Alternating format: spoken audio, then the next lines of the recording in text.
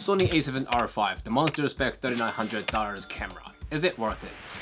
61 megapixel full frame sensor. It produces the high quality 8K video. Since it has a high resolution sensor, you can crop 4K without losing detail that much. It can shoot photo to 10-bit, dynamic range is 15 stops. And look at this multi-angle touchscreen. It flips and tilts, which is great for both a video and photo.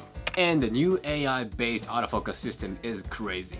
No matter where I go, no matter what I do, it kept focusing on me as long as I was in the frame. It's no real-time tracking, it's all-time tracking now.